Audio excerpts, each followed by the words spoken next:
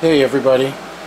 So this is QUBD. They like to be called Cubed, but this is their Revolution XL 3D printer that was delivered yesterday. I've had it less than 24 hours and I've tried to put it through its paces.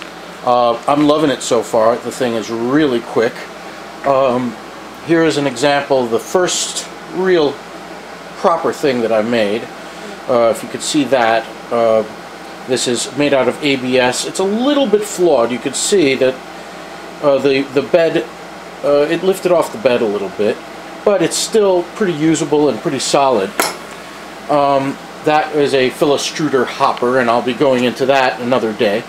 I'm now trying to do something more complex, and what could be more complex than the base of the Eiffel Tower sized, horizontally upsized and vertically upsized by a factor of 2.